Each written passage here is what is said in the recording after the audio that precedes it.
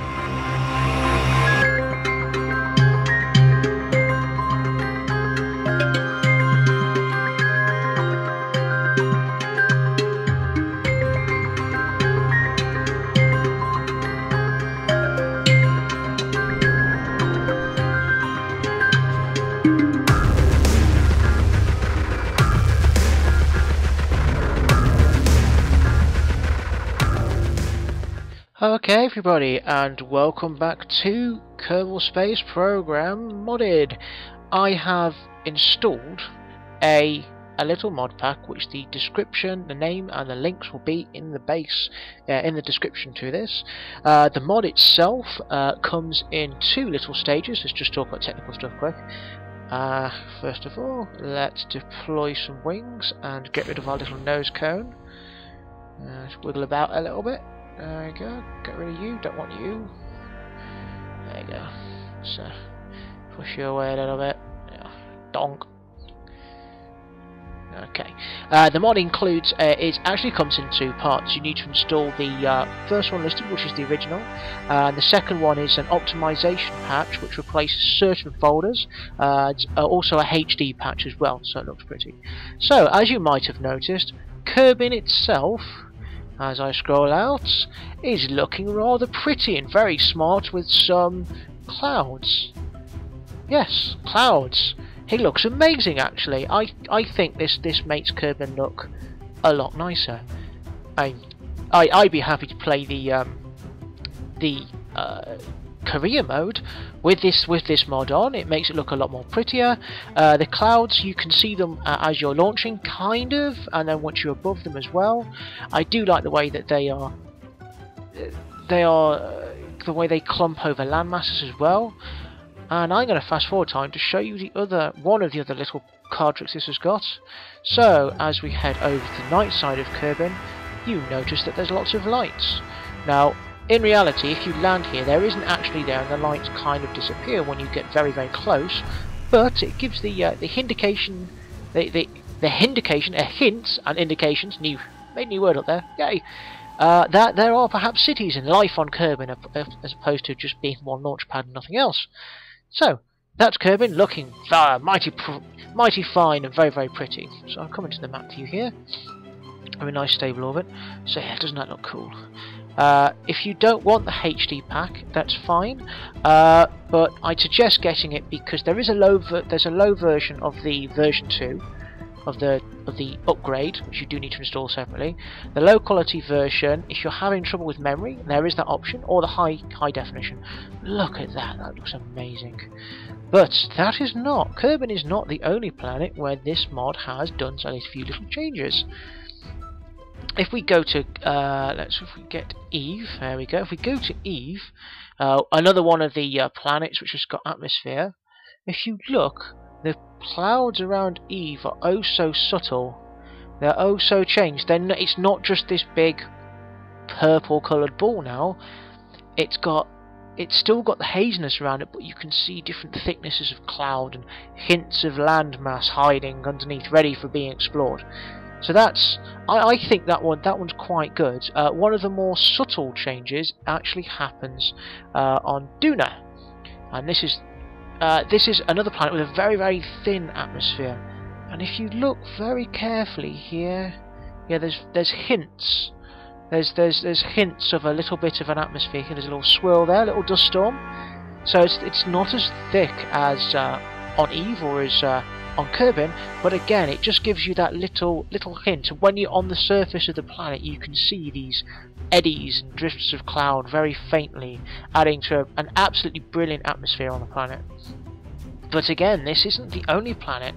There are two other planets on the solar system that famously have a lot of atmosphere, and one is Jewel, and the other one is one of Jewel's moons.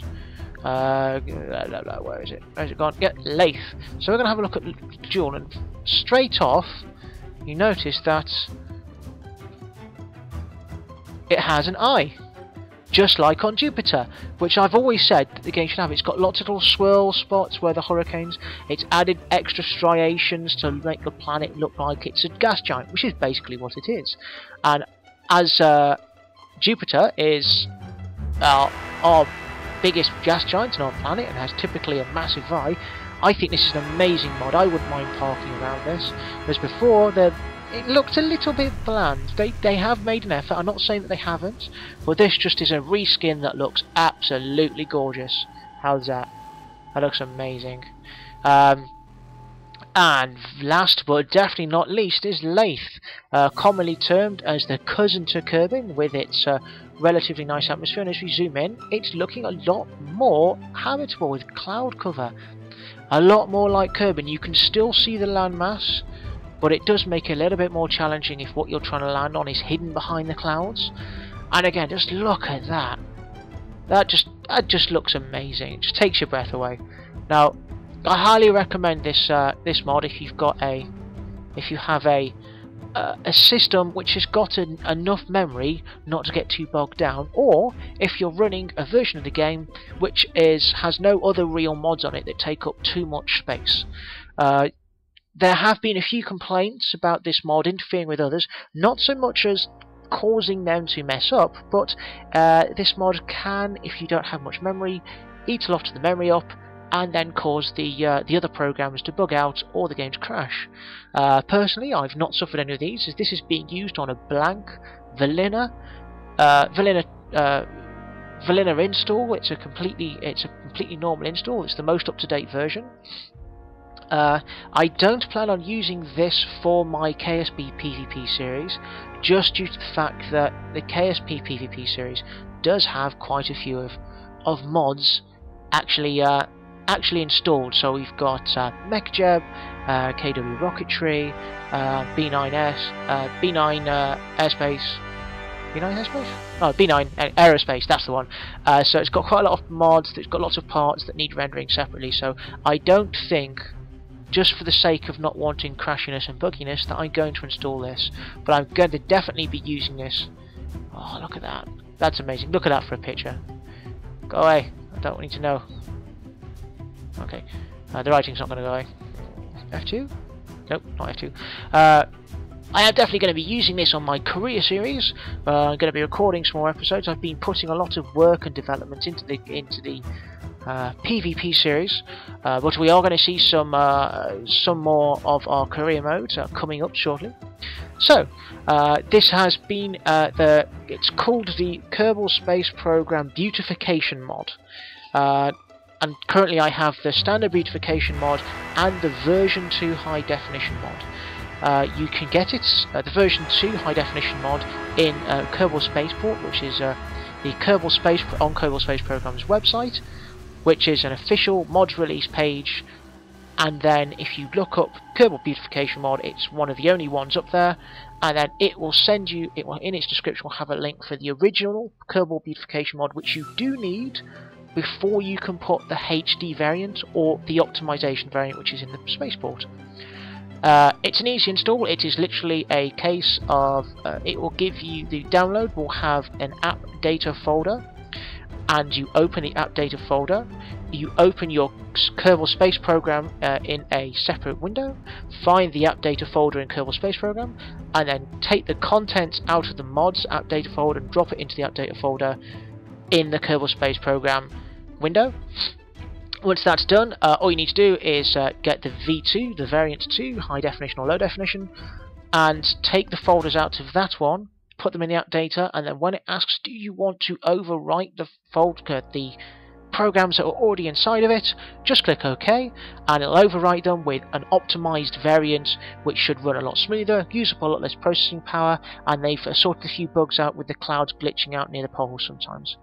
Okay, well, I've been 4040. This has been a very pretty Kerbal Space Program mod that I'm looking forward to using and having as part of my career mode. I've been 4040. If you've liked this, have any suggestions or any comments about this mod, or about any other mods I'd like to have a look at in the future, just send me a message. I'm contactable by leave me a message on the video, via Facebook, or by Twitter. So, if you've liked this, slap that like button and subscribe. If you can't do that, I'm sorry, Google Plus if you don't want to have to sign up to it. Just talk to me on Twitter. Thank you very much, and goodbye.